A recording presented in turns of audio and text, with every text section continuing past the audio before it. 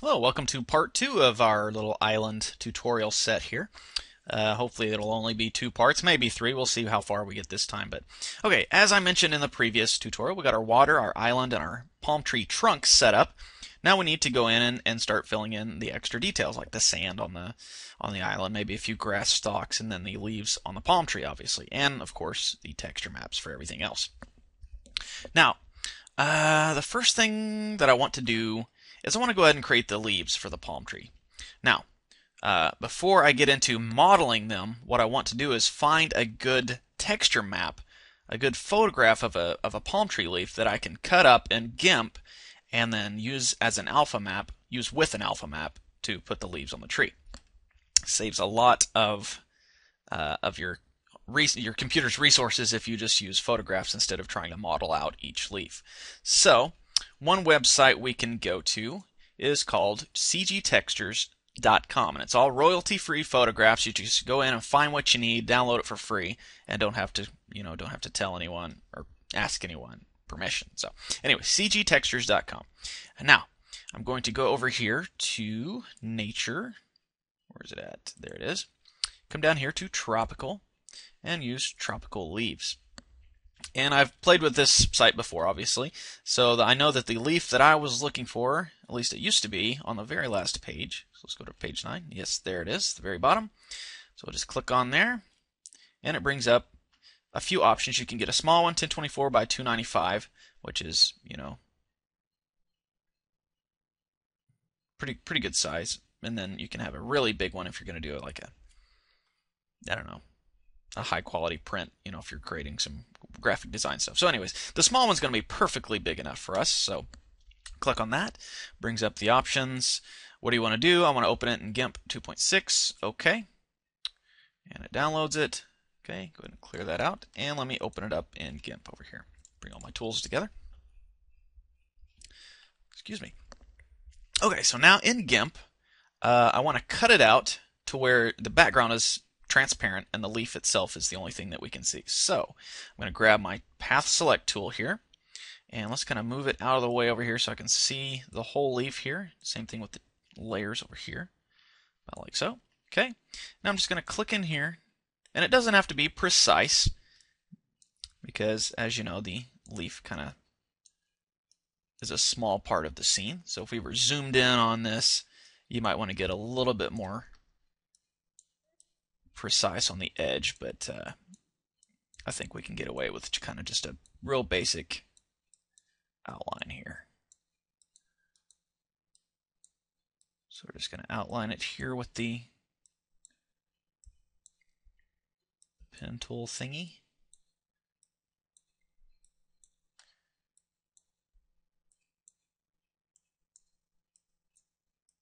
And this is the same thing. If you wanted to use the fern type leaves instead, I'm just using this banana tree leaf because it's a lot quicker to outline and cut out than the others. So if you want to use the fern tree, you do the exact same technique as I'm using here, just cut it out instead. So now I've got it pretty well lined out. Now I'm going to go select from path right there, and it selects everything there. And we're going to go Control C, Control V. And did it work? No. You'll have to forgive me. I'm not real familiar with Gimp. I'm mostly a Photoshop guy. So, tell you what, let's go. Do we have the selection still? Select from path. There we go. Select. Edit. Let's try copy visible. And then we'll create a new layer. Brings it way up over there. Okay. And we'll paste. I tell you what we can do. I know this will work. Let's get rid of those new layers we created. Actually, create one more new layer. I have two screens, so every time I click new layer, it pops this dialog up over on the other screen. Okay, transparency, good. Now let's grab that guy, move him up above the other one, and now I'm going to go select from path and then select invert. There we go, and now hit delete, and it deletes the background. Now select invert again.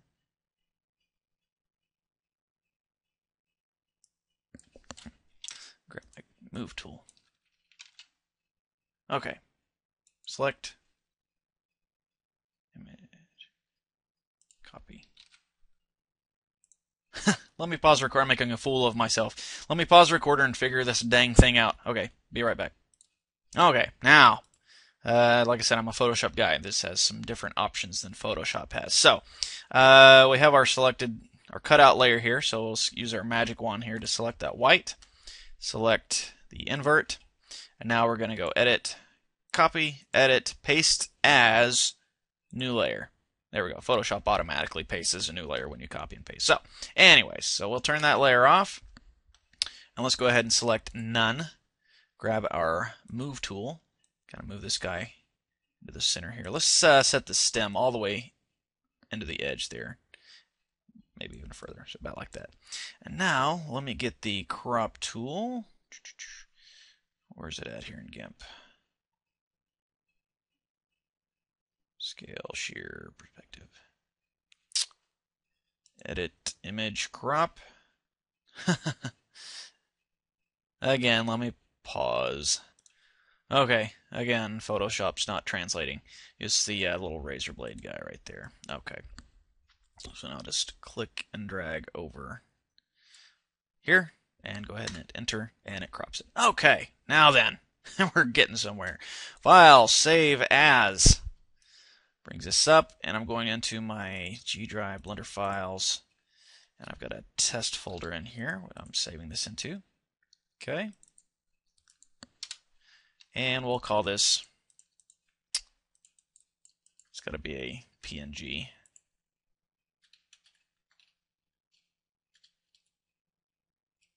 There we go. And let's just call this palm underscore leaf. Okay, save, brings up this dialog, merge visible layers, export, and then it brings up this dialog. Say background color, turn that off, save, and done. Okay. Now, okay, let's minimize all this stuff. Okay, now, what I want to do is go to our top view, and tell you what, the ocean with the high res, if we look into the wireframe view, you can see it has quite a few polygons in here. So let's go ahead and turn that off for now. Just turn the visible part off. It should still render when we go to render it. So let's Shift A, add a plane. Zoom in here, and let's tab into edit mode. Let's scale it. See, our palm tree leaf was horizontal, so let's put the plane here to where its median point is about where the stem of the, turn this guy off, where the stem of the leaf texture map will be. Let's make it about like so. And then tell you what, let's add a couple of loops on here. Go to our front view, and let's give it a little bit of curve. Okay, so now we'll go ahead and give that a tab out of edit mode. There we go. Smooth shading. Alright, looks decent. Let's add one more loop right here. Actually, tell you what, let's select everything. W, subdivide smooth. There we go. So it's got a few more polygons than I think I used in my original, but no big deal. Okay, now we need to split our window up again. Go to over here, UV Image Editor, and let's tab in, grab the right plane there. Tab into Edit Mode, select everything. U, unwrap. Okay, puts it down here, and now let's open image, open image. The palm leaf that we just made. There we are. Open it up. And then let's unwrap again. And let's scale that on the x-axis to where it fits the leaf there.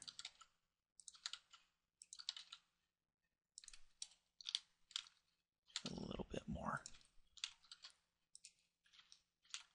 Okay, so now if we look through this at the texture, you can see our palm tree leaf. Now it's not showing up on the bottom, but it should render just fine. So, okay, so now we got that mapped on there. Let's create a texture map for that. Let's go to our material settings and say new. Call this palm leaf. Okay, and go to our textures, new, and we're going to say image or movie, and click on the little thumbnail there and say palm leaf since it's already loaded into our scene. And turn on pre-multiply. There we go. Go ahead and collapse that. Image mapping is good. Mapping coordinates are going to be UV. And let's turn on both here for the preview. And I like to use the little monkey head. Gives a little bit better representation of where it's going to be. Come down to, collapse that. Go down to alpha as well. Color and alpha. And you know what? Let's give it a little geometry as well. Just a little bit. Not too much. About 0.25 probably be fine. Okay, back to our material settings. We can see a bit of that blackness on the edge of the little monkey's ear, and that's where it's not transparent, and it needs to be. So go ahead and turn on transparency right there. Set the alpha all the way down to 0. And since we said this leaf needs to be the color and the alpha map, it's acting as both and is letting our blackness, or what you would see as black in here, which is actually transparent, is showing it as transparent. So one more thing we need to do for this material, come down here to shadow and turn on receive transparent. There we go. So the more of these leaves that we have, when they fall on top of each other, it will show a shadow of the leaf shape rather than the plain shape. So there we go. Let's go ahead and call this palm leaf. There we go. And let's go ahead and go back into solid view. Okay, now's the magical part where we add these leaves to our tree. Now you could go in there manually and grab it and duplicate it and move it around how you want, but there is an easier way. We're going to go to our particle mode, hit the little plus sign, call this palm leaf, I guess you could say leaves. There we go. And come down to there, go to hair, and set it to advanced. And we don't want 1,000 because that would be an awful lot of leaves. Let's just say, for this part, let's just say 20. And now we need to go all the way down to the bottom, the vertex groups, and on density, go to that very first thing we did when we created our palm tree trunk there, created that vertex group of leaves. And that's where it's going to put all of our leaves. So now, under render, we don't want to do the path, which would be more like hair or grass. We want to say object. And the object we want to use is the palm leaf. There we go.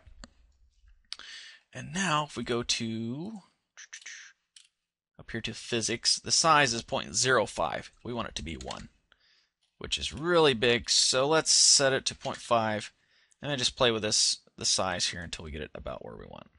That's probably maybe a little bit bigger, 0.25.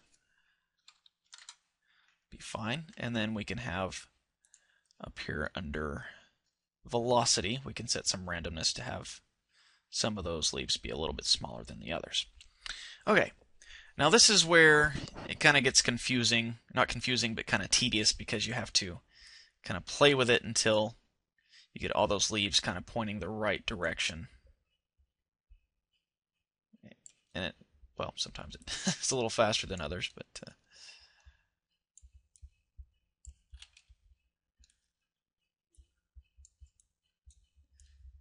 a lot of trial and error in this area.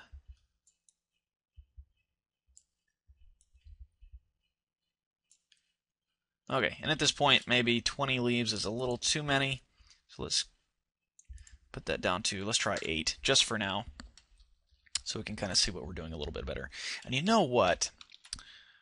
Let's go back to our vertex mode, and we're going to select all these. See, right now, what it's doing is it's surrounding these vertices with our particle emission, and it's putting the particles on this one, and then it's also surrounding this one, so it's putting a few down here as well. I would like it to keep it at the very tip of the trunk here. So tell you what, let's grab this loop here and remove that from that vertex group. When we tab back out, go back to our particle settings, and just change any of the settings, and it'll pop it back there to the very tip of the trunk. So set our random a little bit more. Maybe rotate some more. And just play with the emitter object settings here, and you can get some pretty decent looking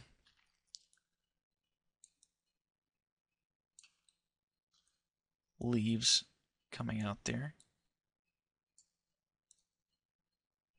maybe on the, okay. Change the velocity randomness down a little bit lower, and change some of the randomness of the rotation, and maybe we can put a few more leaves on there now. Okay, so now, actually let's make those a little bit bigger. They look kind of small now. Where is it at? Velocity here. Or physics. There we go. A little bit bigger. There we go. Okay, so now if we were to render, before we do that, let's set up some lighting, good lighting in our scene. Let's move this default lamp up here and turn it to a sunlight. There we go. And let's grab our world settings here and give us some ambient occlusion of about 0.35. And now let's see what this looks like, just a quick render. Okay, so those palm tree leaves are believable for the most part.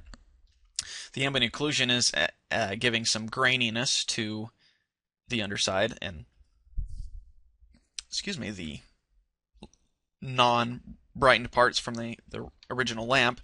So let's set the ambient occlusion ray trace to have 10 samples instead of just 5. Okay, and let's also grab our original palm leaf. This is the one that has all the palm leaf settings on it. So if you grab the trunk and try to edit the leaves, it's not going to work because it doesn't have it. So we'll go here. Let's make it a little less shiny. Bring the intensity way down, hardness down as well. And make sure image sampling, or pre-multiply, it is. Okay. Okay, let's try rendering one more time. And since we gave that ray tracing a little bit higher settings, it takes a little bit longer to render. So it's looking a little bit better. And again, I'm running pretty long on my time here. So I'll tell you what, I guess that gimping took too much time. So let's go ahead and save this as part 2. And I'll go ahead and do a part 3. So I'll see you in part 3, and hopefully that'll wrap things up.